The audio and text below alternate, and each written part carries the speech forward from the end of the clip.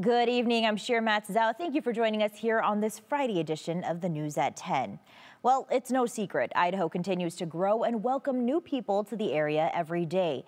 And as a result, more rural areas in Valley County are struggling to keep up with the demand, but agencies have plans to meet the needs of their growing community. And our Tristan Lewis joins us now with a look at these plans and how the public is needed to make this a reality. Tristan. Shira, we've been talking all week about the growth in resort communities like Valley County. And while affordable housing continues to remain at the top of mind, essential services like fire and medical need to plan alongside that growth. And that's why voters in the Cascade area will see a bond and a levy increase on their ballots this year.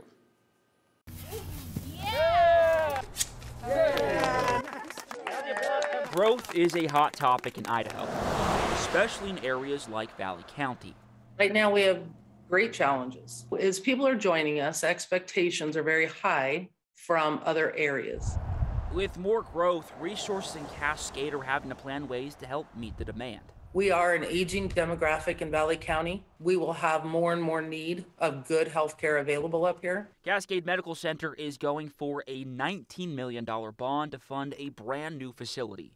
CEO Tom Reinhardt says the current one is outdated and too small for the growing community. We're only about half the size we need to be in order to serve the people that we take care of today. Back in 2020, CMC hired a consulting firm that found the medical center would need a facility 3 times the size to meet the current and anticipated needs. Keep in mind, our community swells to 2 and 3 and 4 times its normal size certain times of the year. Reinhardt says they looked at just renovating their current facility, but it wouldn't be enough to bring it to what's considered today's standard level of care. We don't have the physical land here to grow on. We wouldn't be able to grow enough even to serve the people we serve today. So that would be a poor investment in the future. If approved, property owners would pay $68 for each $100,000 in taxable property value.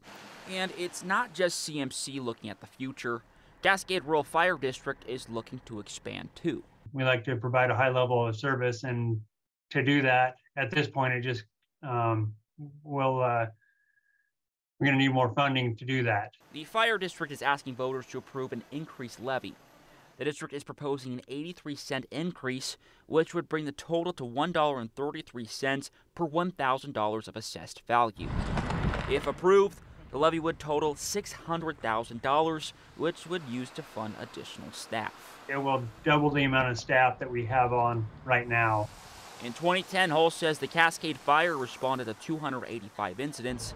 In 2019, they responded to 470. With the additional growth, we will have more calls and more back-to-back calls. And that's the hard part for me to be able to staff for that is the back-to-back calls.